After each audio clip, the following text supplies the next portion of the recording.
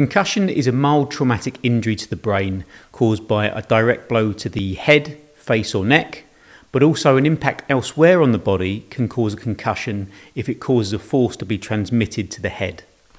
For example, a rugby tackle to the chest could cause the body and head to decelerate quickly, but the brain will continue to move forwards and potentially make impact with the front and then the back of the skull in a whiplash type of movement.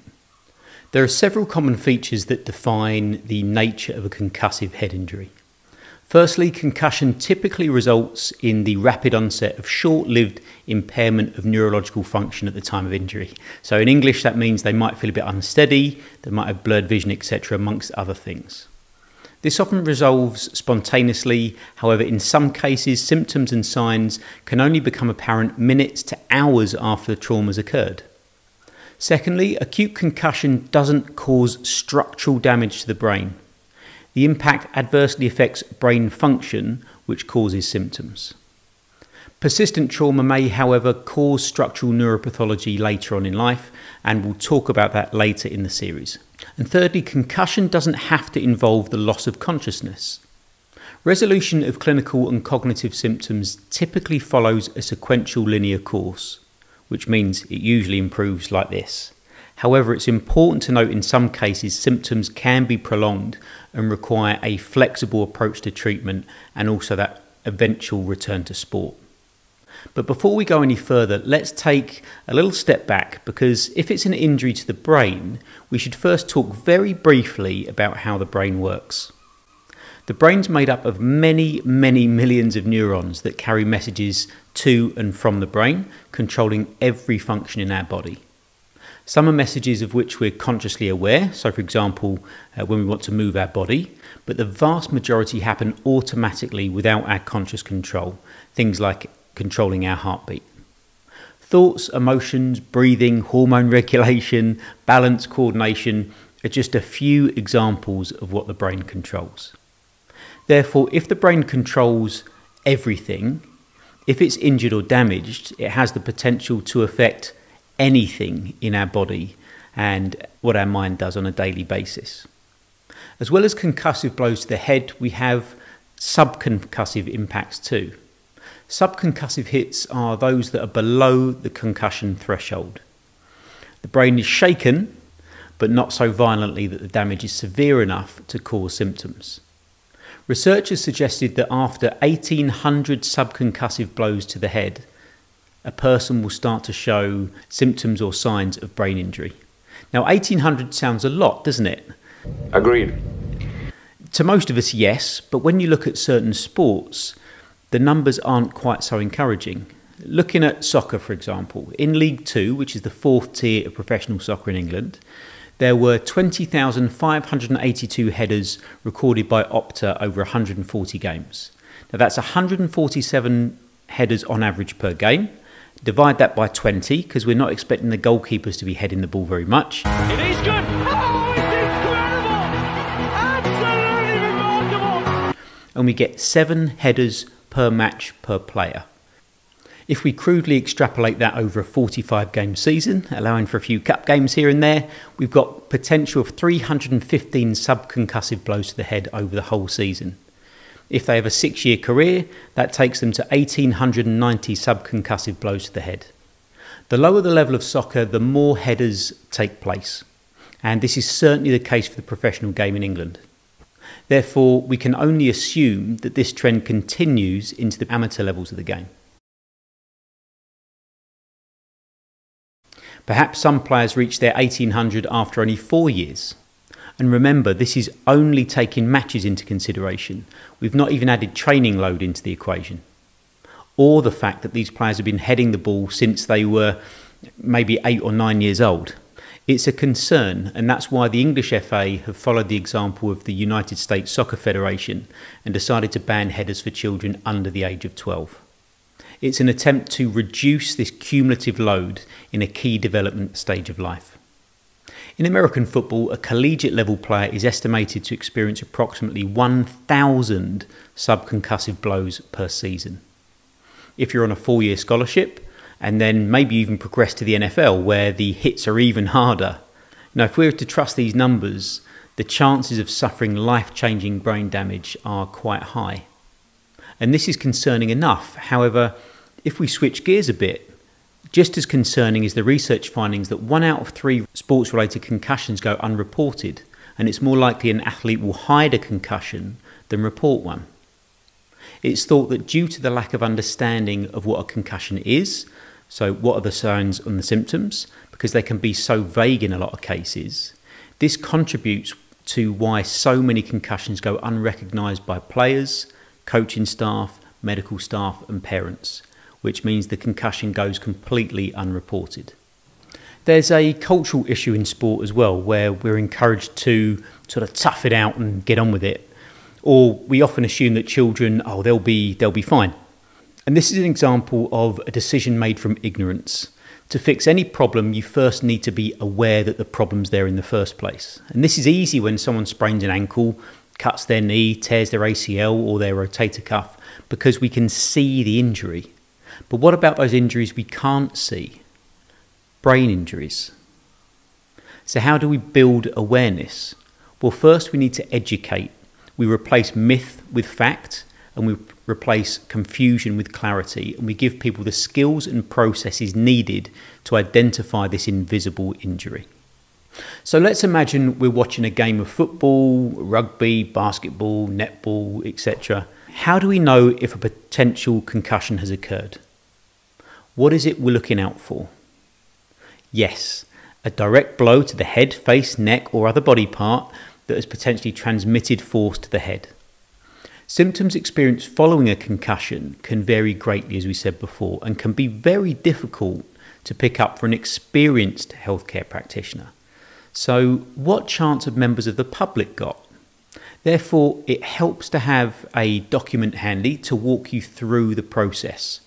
For licensed healthcare professionals, the SCAT5 assessment, which we've put a link to in the show notes, that stands for the Sports Concussion Assessment Tool. It gives you 22 potential symptoms on a 0 to 6 scoring scale, whether they're present or how severe they are. 0 means that the symptom isn't present, and 6 means that the symptom is very severe. After this information's been collected, we can calculate a symptom score, so that would be the sum of the total number of reported symptoms, and also a symptom severity score, so the sum of the reported severity of each symptom. Ideally, this data can also be compared to pre-injury levels, so you should do some testing pre-season as well. But once completed, you add up the scores collected for each of the 22 symptoms, and this provides objective data that can be used to track whether the athlete is recovering. We'll put a video link into the show notes that will take you through the different sections of the SCAT5 assessment form. And if you're watching on YouTube, there'll be a link in the corner somewhere. However, this is fine for levels of the game that have trained medical staff on site. But what about amateur levels of the game? What about youth levels of the game? How many youth matches have trained professional medical staff present? This is the case for the majority of games played every weekend, so we need to make sure we help there as well, not just at the elite level. FIFA have developed the Concussion Recognition Tool 5, the CRT5.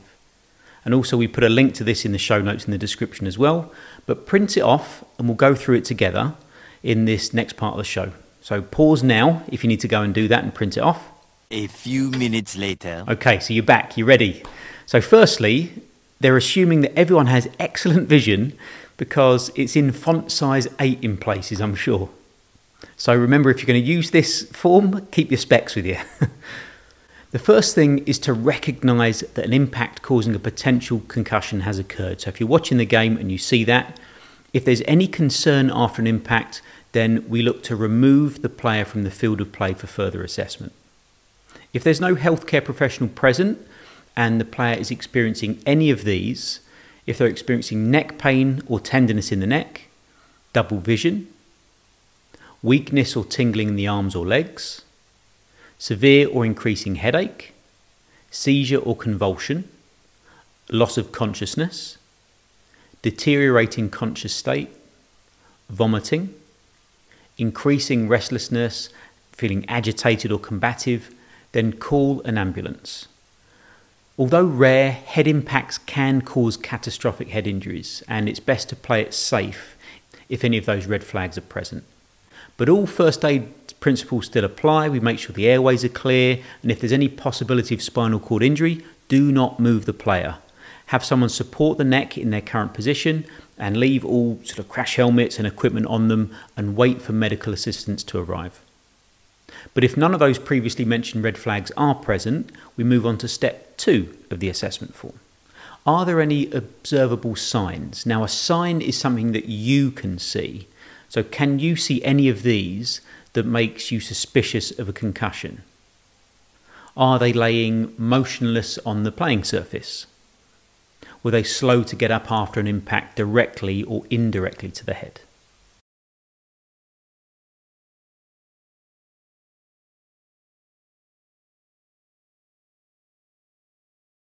Is there any disorientation or confusion?